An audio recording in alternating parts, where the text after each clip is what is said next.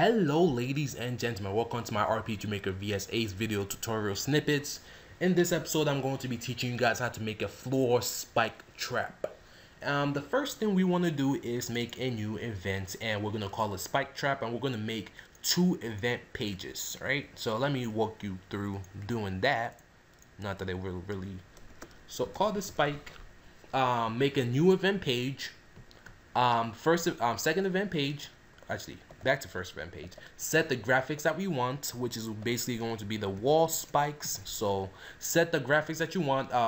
For the spikes, make sure that the first event page is a spike at its lowest, and then make sure to set this to parallel process, and make sure to change priority to below characters. Second, go to the second event page, set it to cell switch A, and we again make sure we set this to parallel process, and make sure we set this to below characters. And then we set the graphics for when the spike is at its highest, and nope, that would not be it. It would actually be this. So now we have 2 event pages, spike lowest, spike highest, and what we want to do is basically the event commands. We want to insert wait of 60 frames, and then we want to turn on cell switch A. Control cell switch A, copy this 100%, paste it on the second page, and oops, and then go edit the control cell switch and set it to off instead of on. So what this will do is basically cycle between on and off by itself. So new event, let's go ahead and test this out. They should both be on the same timer. As you can see, it is working. Nothing is happening when I walk on top of it, of course. And I forgot to set the second page to be below characters. So let's go ahead and do that now. So set it to below characters. Okay, so now we have 2. Do we need 2? No, but okay, so now we have 2. You know what? Let's have 3, just for show. Okay, after you've made your spike trap, what you now want to do is set your character's location to a region ID. So how do we do that? How do we set our character's location? I mean, how do we set a variable? Actually, how do we control a variable to be the same as a region ID of where your character is standing? Well, that sounds more complicated than it really is. So what you want to do is make a new event.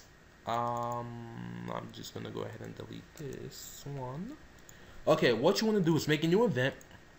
You could call it setter, or you could leave it alone, or you could leave the name alone, event setter. So what we want to do is definitely make sure this is a parallel process, right? That's a major thing right there. Make sure it's parallel process. And then what we want to do is we're going to come down to control variable, and then we're going to go ahead and select player X. You basically just name the variable what you want. Make sure it's a variable that you're not using, of course. You guys should know how to work with this. I've already named it, so I don't have to name it again. So this one's called player X. What we want to do is come down to game data. We're going to set it to game data, and then we're going to go ahead and go to characters, player, map X. Okay, and then that's X is set. So now our player's X location on the map is being tracked, and what we want to do now is copy and paste that, and then we're going to go ahead and edit it, and we're going to come down to here to the variable, and we're going to change it from player X to player Y. We're going to come back to game data. We're going to click this 3 little dots, and we're going to change it from map X to map Y. Now the player's X and Y location is being tracked. So now let's see if this is working or not.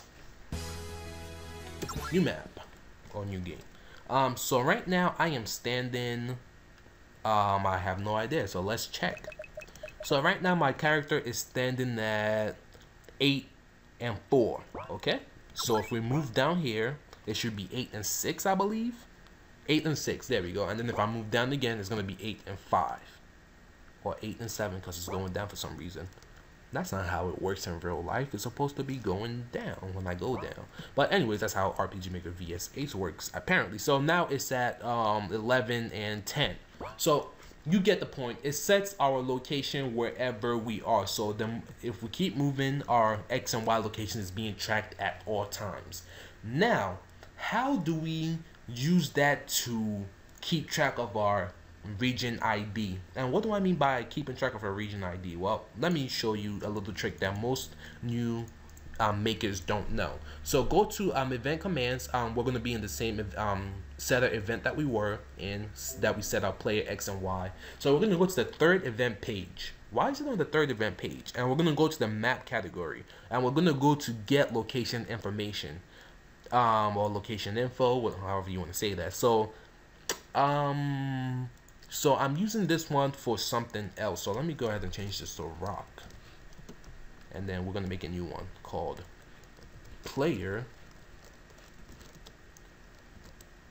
region ID. So let me explain to you guys how this works. So variable for info is basically the variable that the information will be stored in. And info type is the kind of information we are trying to store. So we're trying to store region IDs. Location will be the location on the map that it's hard for me to explain this part. Location would be the location if the okay, let me do this. So I'm going to open up this. So if, let's say right here is region ID 2, right? Like the location that I'm like clicking on is region ID 2, and I just selected it. The player region variable will be set to 2, and let's say I clicked over here and the region over here was 3, then this will be set to 3. So it basically works like that. So what we're gonna do is we're gonna get a little bit more complicated. Remember when I made it so that the player's X and Y location will be tracked? Well, this is why we're doing that. So when we do it this way, the region ID would then become dynamic like it is with the player X and Y location.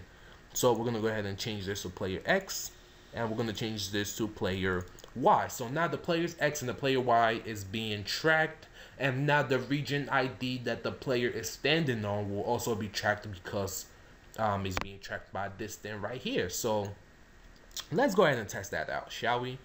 Okay, so look at this real quick. So it's 4 over here, 5 over here, 2 over here, 3 over here, and 1 in the middle. So let's go ahead and test that out. Let's test that out, shall we? Okay, so right now if I looked at it, our thing should be 0. Our region ID should be player oh, I'm actually standing on 4, my bad. Okay, so now I'm not standing on any region ID. So right now player region ID is 0. So if I'm standing on 4, which should be here, I believe, yep, I'm now 4. And then if I stand in the middle, which is 1, region ID will be changed to 1. Do you guys understand how this is working now? If you don't, please leave me a comment down below and I'll try to explain it more. So right now I'm standing on region ID 3, now it's changed to 3. Okay, so now that we have that information, what do we do with it? Well, that means we can now control multiple spikes with just one command. Multiple spikes. So if I take this and then I put this here, so this is our region ID 1. And let's see, what do we do? What do we do? What do we do? What do we do? What do we do? So now what we want to do is select the middle. Quick note, if you're gonna have multiple spikes in multiple locations, you might want to use different region IDs for that, especially when you want to have them on different timers. You definitely want to have different region IDs. So since all these 3 are going to be the same timer and the same everything, and they're basically all on the same region, I'll just use the middle one to act as a controller. So middle one is the controller. Okay, so this next part it gets kind of tricky, but it's really not. This next part we're gonna get aid from a script, because unless you have switches to waste, then you are gonna need this script for it.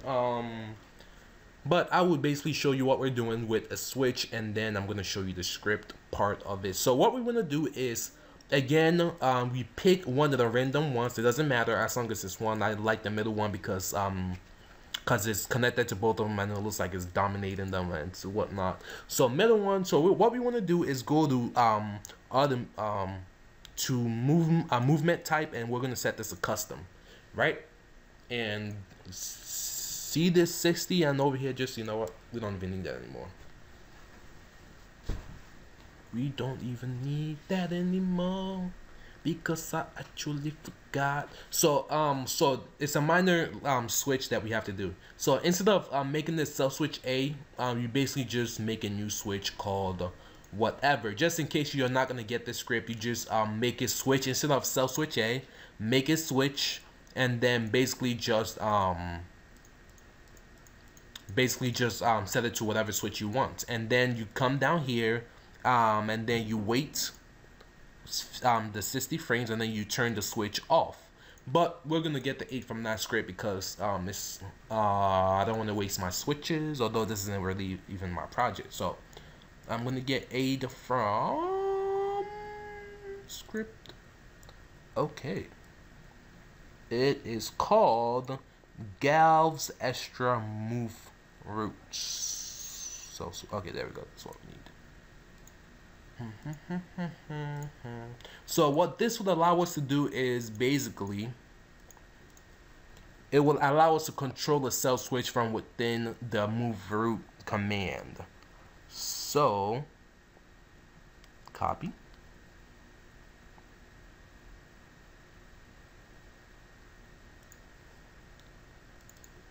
actually let me see.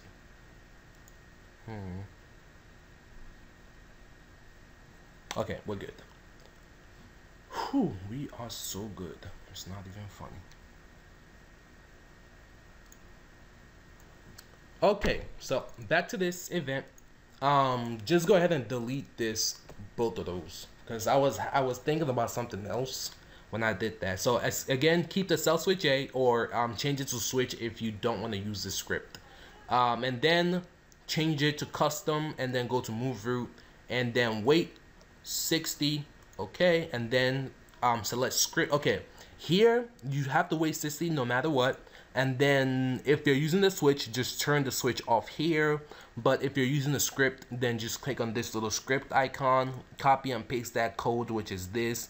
Here we want to change this to capital A, and here we want to lowercase spell FALSE, false, and we are done. So the reason for that is because we want this event to constantly damage the player no matter what. As long as it's on this page, we want it to constantly damage the player. That's why we have to use this over here to make sure it doesn't get in the way, because it'll basically be like this. It will damage the player if the player is on it, and then it's gonna wait 60 frames and then turn it off, and then that's gonna interrupt the whole damage and everything. So we want to constantly damage the player. So that's why we used the custom move root over here, and that's why we also used the cell switch A.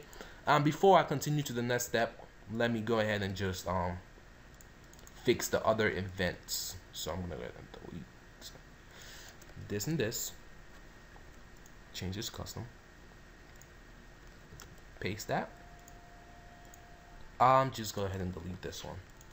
Okay. So again, all three of them are gonna be typically the same except for the middle one. The middle one's gonna be different.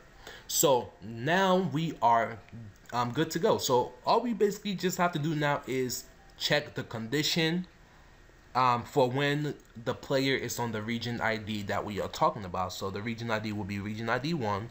So what we want to do is insert a new command, conditional branch, go down to variable, change it to player region ID, and we're going to set it to 1. Okay, so if the player is standing on, if the variable is set to region ID 1, which will happen when the player is standing on any tile that has the region ID 1, we want it to basically damage the player. Change MP. Decrease by 15. Entire party, doesn't really matter. Okay, so it's decreased by 15, and we want the player to take a step back because we don't want the player to just stand there and take the damage. 1 step backwards, or you could make it jump backwards or whatnot. If you're using the script, you could again make the player jump backwards by using this, but make it and change it to negative instead of positive. Can you do that? I don't know. Never tested it. But let's keep it at move once. So that's all we need to do. Right now we are basically the not plus, not plus. No. Decrease. Allow knockout. Why not? So now let's go test this out. This should work 100%. So no matter where I'm, no matter which one I'm on, it's gonna work. See, I'm damaged. I'm not damaged, now I'm damaged. I'm not damaged, now I'm damaged because I was standing on it. And as you can see, my health is going down. Health is going down. Health is going down. And if I go on it from this way, health is going down. Health is going down. Okay, as you can see, yeah, if I do it from the middle one, 2, health is going down, health is going down, health is going down. Of course, I could walk by them if I want to. Health is going down no matter which way I am. So, what does that mean? That means that these events don't, they actually don't matter at all. Like, they don't do anything. The only one that matters is the middle one. That also means if I just use region ID and just like make this whole line, and made a whole line of this event. Okay, why is this giving me problems? So that means no matter where I am on that line, the event is going to affect me. So I can walk by it, now I can't walk by it. If I stand on it, yeah, see? And that's basically how you do it. You basically just make the event over here for visual representation of the spike actually happening, but it's only happening with this one event. And you don't even have to make it that one event. You can make it another event that's somewhere else. And that's how you make a floor spike trap thingy. Thank you guys again for watching. Make sure to tune into the next episode I do, which I don't know what is gonna be on. Anyways, make sure to hit that subscribe button to be updated every time I release a new video. Make sure to hit that like button because it helps me out a lot. I am taking the time out of my day to make you guys tutorials to help you on your game. Oh, it goes up to 63. Now I know, and knowing is definitely not half the battle. Yeah, make sure to like this video. Make sure to subscribe for more updates. I guess I will come to you instead of you having to look for me. I will just come to you when you subscribe to me. And also make sure to leave a comment down below for any tutorials you would like to see. Scripting tutorials.